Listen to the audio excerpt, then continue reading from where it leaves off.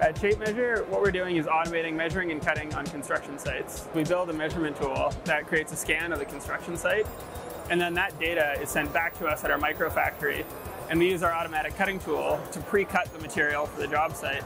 So that way, the installers just have to take the material and then put it in place with glue or nails, and they work 4 times faster. But we built our own lidar. Traditional lidar is optimized for usually length or distance or fast measurements. Whereas for us, what we need is over a short range, we need very, very high accuracy.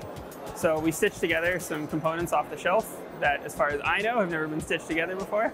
We started with stairs because they're super hard to do traditionally.